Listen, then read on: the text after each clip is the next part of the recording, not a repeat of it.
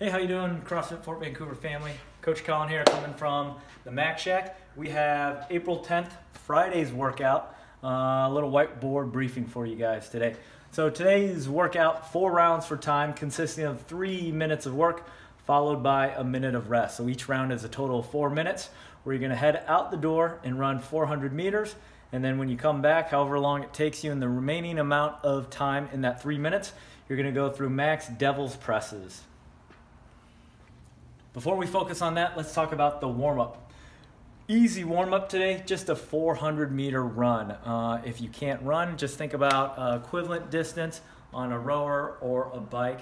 If you're not quite sure how far to run, 400 meters is about 1 square block, or no longer than a minute out and a minute back, based off of your running abilities. If you imagine if we're at the gym and run into the black mailbox, for some athletes that could be as fast as 45 seconds out to that black mailbox and back, or a little bit on the slower end, close to a minute. So no more than a minute out and then a minute back to gauge that distance.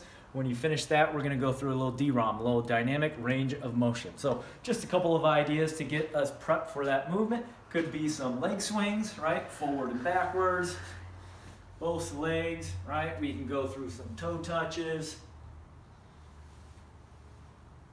right? We could go through some lateral hops, forward and backward hops, warm up those calves, right? Some knee huggers, open up those hips. You could go into a standing pigeon, right? We can go into a down dog, into a cobra.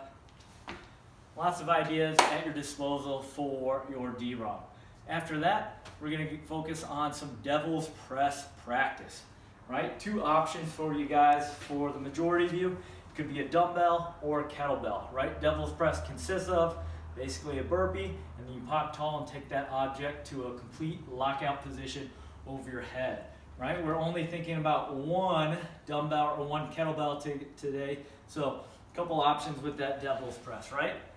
Hands, 1 hand on the outside, 1 hand on that dumbbell, chest to the ground, hop up, bring that dumbbell between, and finish with the arms, hips, and knees locked out at the top. Switch sides, right? So set it on the ground, other hand, chest to deck, hop up, pop, and lock, right? That is more of that snatch version or swing version, so it's tracking in between your legs. Another option is to go on the outside like a clean and jerk. Same thing, chest to deck, but then I keep that dumbbell outside, bring it to my shoulder, and then lock out at the top. Alternate sides. Pop and lock, arms, hips, knees, locked out at the top, with that bicep being close to the ear. Think about brace that core. Option, if we have a kettlebell, is don't worry about holding on to that when you get into that burpee portion, right? Chest to the ground, pop tall, and then into a kettlebell snatch. Back down to the ground, hop to the other side, burpee, switch arms, kettlebell snatch, arms, hips, knees locked out at the top. So there's a couple versions of your devil's press practice. When we get into the nitty-gritty of this workout, again, 400 meters, you should have used that warm-up to kind of give you an idea how far to run. If for any reason that we can't run today, you have the option to sub out a machine of your choice for the equivalent distance or time. So it could be rowing 400 meters, or it could be riding the bike for 2 minutes, all right? However long it takes me when I come back, finish with those devil presses, that's the number that we're counting at the end of each round. Maybe at the round 1, I get 16, right? So try to stay consistent across that board, shoot for that number. You're gonna have 4 numbers, so the number of total reps at the end of each round. Make the most of that 1 minute rest. Think about a good, healthy breathing pattern so you can recover, and then get after it on that run again, and then back to the devil's press. We hope you enjoy that workout.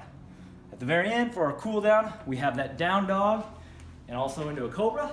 Down dog, hips high, head through, and then I can stretch cobra, hips down, arms are locked out.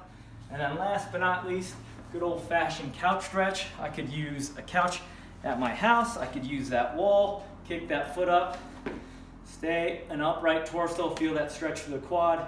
Make sure you give each side some equal loving. So that is your April 10th Friday workout. Thanks for hanging in with us and enjoy your weekend.